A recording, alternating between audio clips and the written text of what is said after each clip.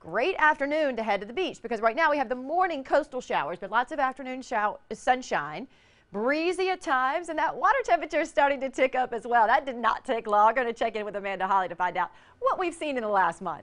Yeah, it hasn't taken long at all for those water temperatures to really climb. Just a month ago, and really 3 weeks ago, those water temperatures were checking in at 61 degrees.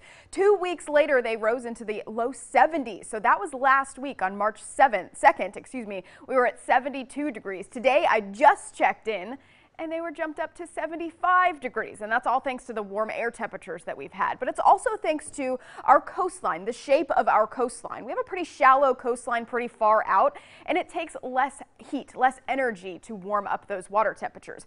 Deeper water takes more heat for a longer period of time to actually warm up. And our coastline stays shallow for a pretty far ways out as you go offshore. The 33-foot depth mark extends all the way out to 13 miles. So that includes all of Tampa Bay, and obviously there's some channels and there's some deeper channels and some shallower areas as well. But because we have a pretty shallow coastline here on the west coast, it doesn't take a lot of that warm air to heat up those water temperatures. It's a different story over on the east coast where that water drops off really quick and those water depths get into the thousands. But Lee, we have some warm temperatures in the forecast for the next couple of days, so we could see that water temperature climb even higher. Yes, and as people start heading to the beach for spring break, it'll be nice to feel those warm waters.